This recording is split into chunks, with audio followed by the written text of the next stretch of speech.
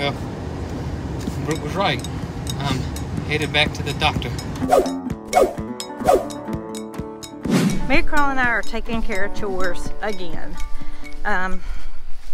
Sunday evening, Jason started feeling bad, and Monday, he was full-fledged sick.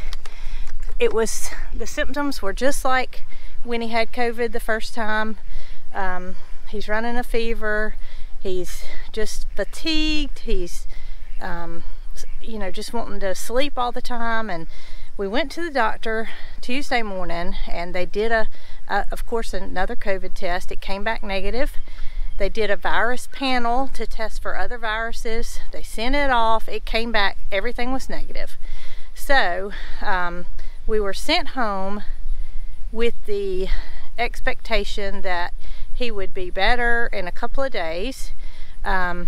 We're on today's day 4, almost 4.5, because it started Sunday, and his fever has decreased in temperature. However, he's just not 100%. So he doesn't know it, but I think I'm going to take him back this afternoon and just make sure he doesn't need intravenous fluids and IV, because he has had so much fever, and it takes so much out of your body so fast. They checked his urine when we went on Tuesday, and while he was not dehydrated, he showed signs of possibility of becoming that way. He has been drinking a lot, but as you know, a fever can just take it out of you really quickly. What's up, y'all? Just wanted to get you guys caught up on what's going on. Sunday I started feeling a little bad. Monday got way worse. Monday was awful, and ever since Monday it's been pretty bad. Just a high fever. It's some 102, 101, 102. No energy, body aches. So that's what's been going on. I've taken 2 home tests, both negative. I thought that I may have a different strain of that mess. So Tuesday I went to the urgent care, and they ran a bunch of tests on me. Everything came back negative. Did another test, another swab, and sent it off to check for any other viruses. It came back the next day, all negative. Everything's good. She listened to my lungs. My lungs sounded good. Blood pressure was good. Did a urinalysis. All that was perfect. Everything's good. So that's where we are right now. Still same thing. Now I will say this: the last couple of mornings I felt okay. Fever has gone away, but come around lunchtime, it all comes roaring back, and it really doesn't go away until the next morning. I keep thinking that it's just going to go away. Now the urgent care doctor, she thinks it's a virus, and that my immune system was a little weak because all the stuff we've been going through, and then we got a virus, or that I got a virus, and that it probably will eventually run its course. And that's what I keep thinking too, but don't seem to be running its course. So that's what's going on. Probably gonna contact my local doctor today and see what he says too. So that's where we're at. Just wanted to give you guys a heads up what's going on. And yeah, I got Brooke and MaryCarl. They're handling things. Everything's good, and I'm gonna get over this mess soon. And I got a good, really good, right there you can see him, nurse over here. Arlo is watching over me. So today, once again, MaryCarl and I are taking care of chores, but today's a little bit different. We're not just gonna take care of chores. I'm gonna try to move Moody and the goats. The grass gets really tall here really quick, and with him being under the weather, and I mean, I had some symptoms too of not feeling good and kind of fatigued back the way I was when I had the virus, but I'm able to go and do. The grass in here is gotten a little bit too tall, and this is where we had planned to move the goats and Moody back. It just got delayed a little bit since Jason got sick, so that's what I'm going to attempt to do. I've got their feed ready. I'm going to go in and I'm going to feed them, and I've already cut off the electric fence. I showed you that, and I'm going to cut this wire, and you'll see. I'll take you with me, and we'll try to get these guys moved into some taller grass.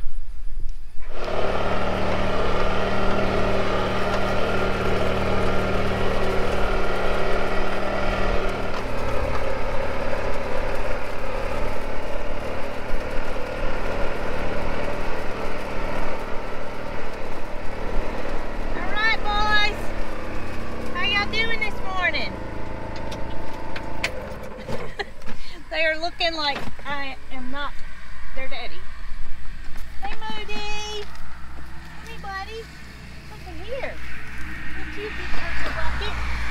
All right, let's get these boys taken care of.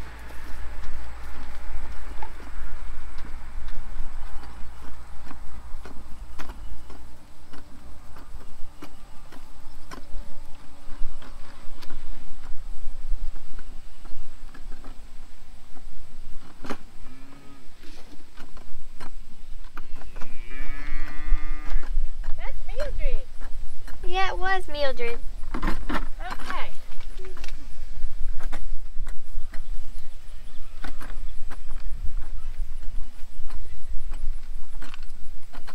My plan is,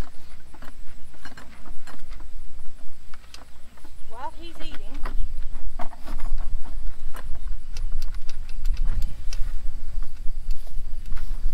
get this part moved. How are you going to get him through though? I'm going to cut the fence at the top. Look, he already found the new grass. Did he? Yeah. That was quick. I don't think he'll cross that line. I think I'll have time to... So we'll just come back and shut it? Hmm? We'll just come back and shut this little part? Or will it stay open? It'll stay open. Okay. I didn't want that T-post to get in because it'll be electrified. I'm going to move that over.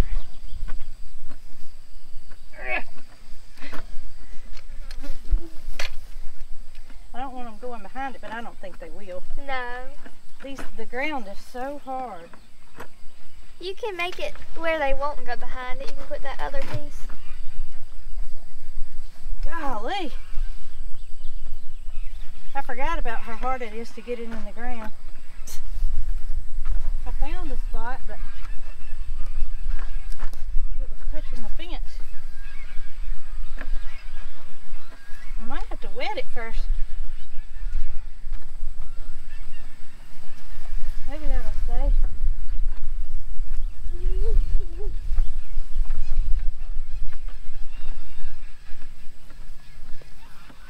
Alright, so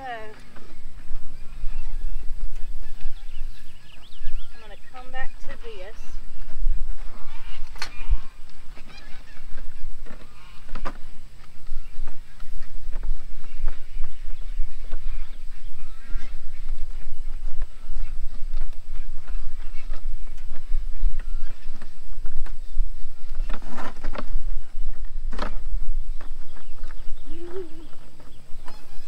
Let's move the other side.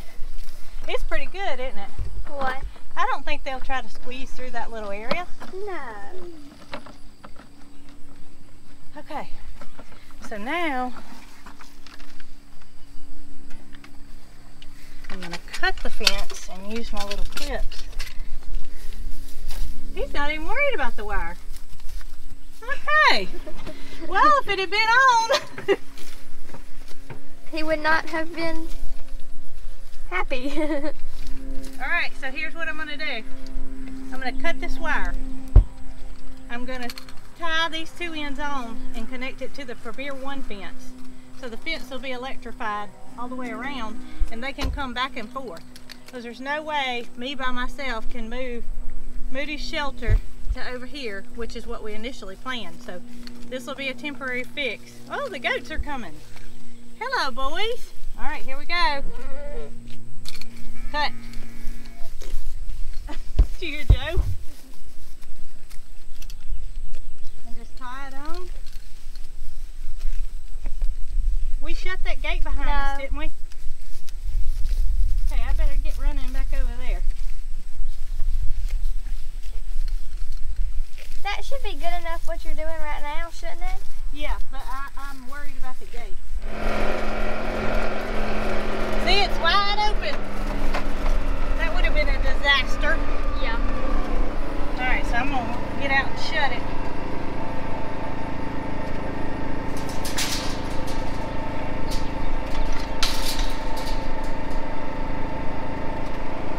Now, you know you're gonna be my tester when I get this fence hot. No. What? MaryCarl, get off and look up under there. There's ducklings. I hear them. What? Look, it's Mama. Oh my gracious. A mama and a duck. That's what happens when we leave this abandoned for a little bit, isn't it? Yeah, there's 5 eggs. Oh my gracious. So she's got a nest up under there. Uh-huh. Well, we didn't realize that, did we? No. Okay.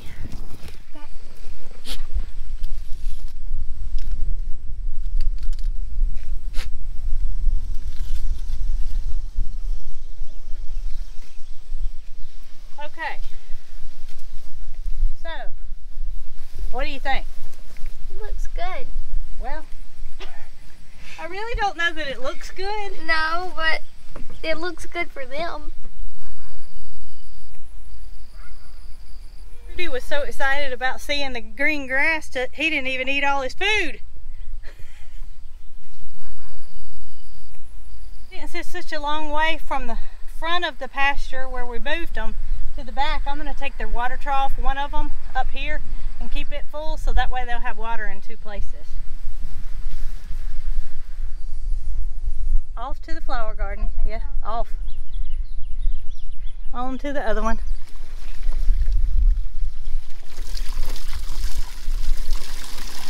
All right, so mission accomplished. 2 girls moved a big old steer and a couple of goats. Last thing is to plug the power back in because we sure don't want those boys running loose.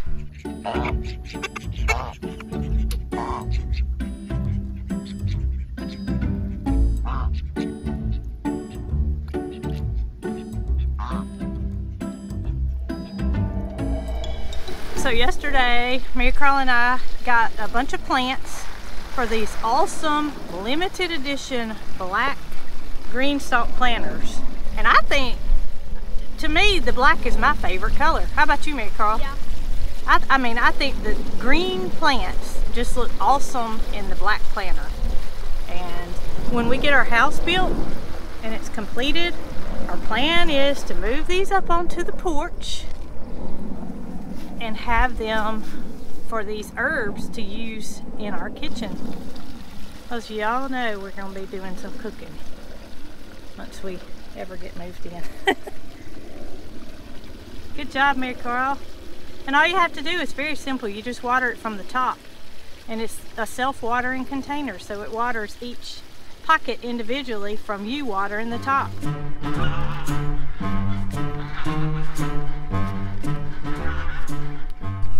Alright, it's time to take care of the chickens. Let's see if anybody wants any scratch.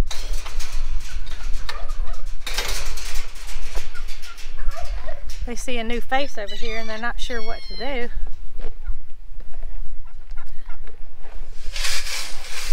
It's starting to come around. Hey, Ruby and Rhonda. Redneck. Lydia. Oh, here comes Big Thomas. Come here, Thomas. Imogene.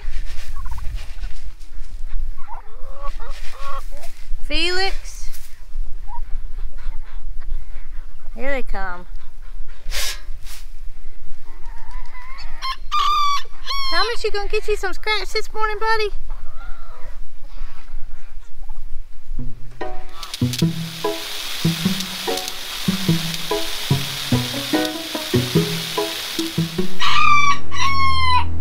if you watch the podcast, you know that I have this turkey that hates me, and she's been sitting in a nesting box with no egg. Okay, she's broody, but turkey laying season's over, and every time I come in here to gather chicken eggs, she does a number on me, and you can see she's not happy with me right now. It's not going over well, and this is what happens every day when I come to gather eggs. She puts up a fight, and there's nothing in her box. Okay, girl, I'm gonna leave you alone.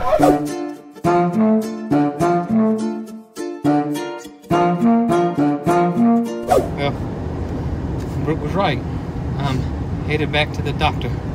I'm going to my primary doctor that I've been friends with for a long time, and he's in Selma, and he knows what's going on, and he said they're gonna run every test he can think of on me to see what's going on. So fingers crossed we can figure out or get me some relief. That'd be awesome.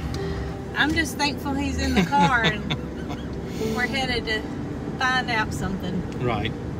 All right. Got through seeing my dear buddy, Dr. Park. Love him to death. He ran the gamut, all kinds of tests. I mean, everything, even an EKG, everything. And everything came back perfect. Blood work, all the tests, everything, except one thing. He ordered a chest x-ray, and I have pneumonia in my right lung, and he's pretty certain it's from the first COVID I had back a few weeks ago. So I got 2 shots today, and I start a super powerful antibiotic in the morning, and he said if he's correct, then I should start to feel better probably tomorrow or the next day. That's right. So I'm so excited. I'm so glad you went. I'm so glad I went. But he also said if I do not feel better in a day, to call him ASAP, because we're going to do something else. So that's what's going on with me right now. The antibiotic, though, he told me, he said you cannot play around with this antibiotic. He said you cannot get in the sun. You have to cover up. He said, I'm not talking about you're going to get a little sunburn. I'm talking about you're going in the hospital sunburn. So he said nothing to play around with. So, and I got her. She's going to make sure that I can tee. But hopefully tomorrow I will feel much better. Hopefully tomorrow. You've seen walking Fingers around crossed. outside in a hazmat suit, and you know I've got him protected. Well, he told me I could wear my big hat. I got those long sleeve fishing shirts that are 50 SPF, and he said I can go outside as long as I cover up. Yes, so, but we're not talking for a long time. No, we're not talking for long. Yeah, it's probably gonna be a few days. But that's what's going on, and hopefully tomorrow I'm better.